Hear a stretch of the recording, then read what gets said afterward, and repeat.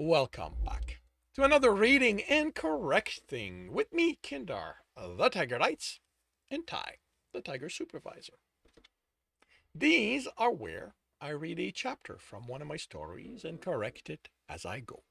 If you want to listen to these live, it's every Tuesday morning, 8 a.m. Eastern Time on Twitch, and if you're looking to support me, that is on my Patreon. Today we are doing chapter 20 of Breaking Step. Tibs hurriedly looked around the floor, sensing for the trigger. If he'd missed one, he could have. There was nothing there. You cheated, he said, looking up. I didn't trigger anything. Yeah, I did, Stowe replied. Tibs, we need to talk. Genny, are you going to let him cheat like that? This is the only way we could think of. This is the only way we could think of getting you away from Dawn, since you won't let Stowe get rid of him.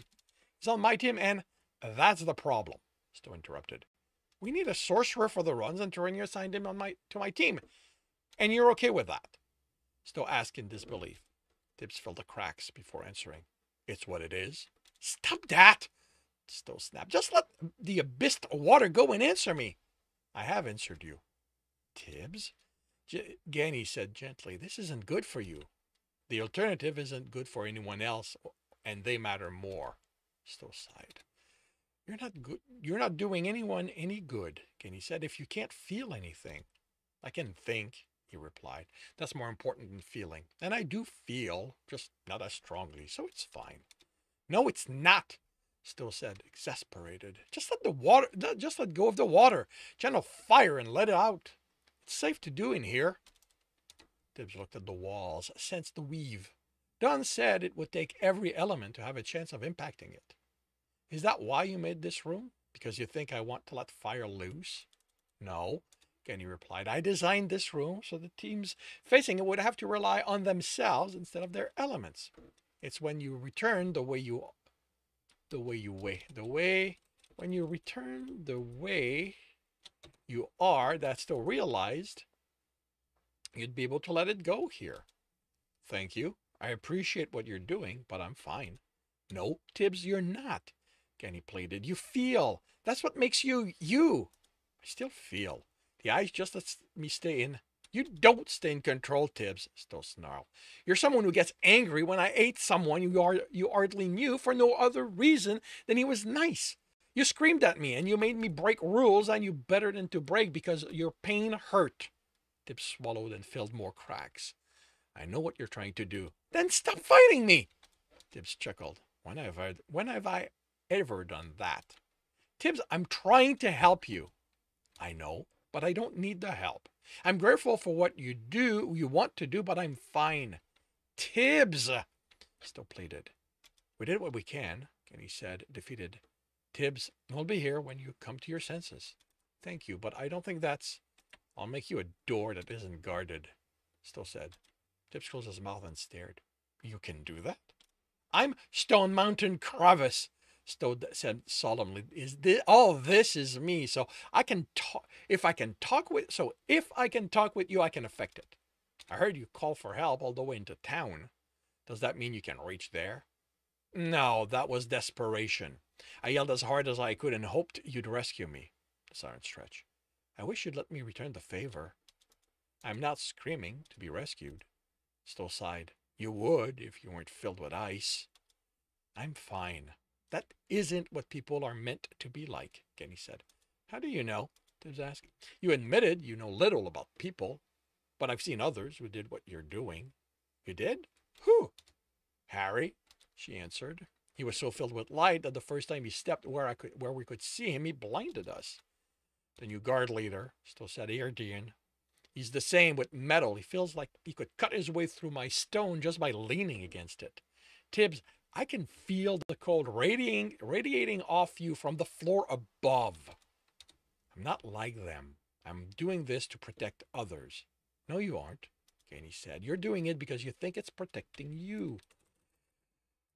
I just hope you realize it isn't. I just hope you realize it isn't before you turn into a nice version of what those two are and come to us for help. All right. If this becomes a problem, I'll come. Just tell me where the door. Kenny sighed. I just agreed with you. What's the problem? It already is a problem, Tibs. You just don't want to see it.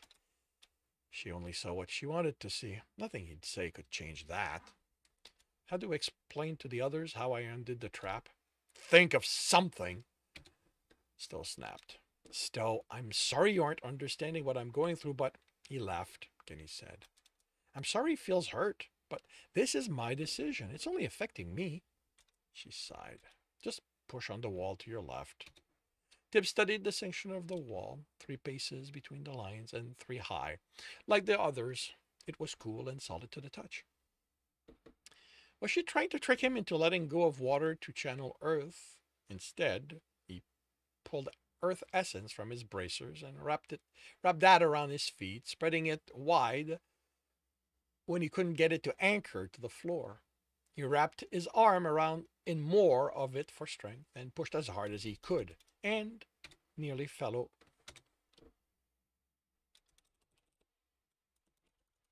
Okay. Yeah. And okay.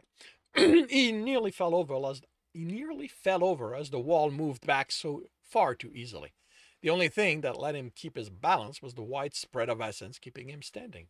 By the time he was steady again, the block was back 3 paces, and the one before the door slowly moved back, revealing his team.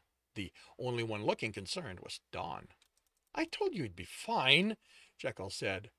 He halted his step in midair. Is it safe? He pulled Tibs. Tibs pulled the essence back into the bracer. The wall section moved along the grooves, he indicated.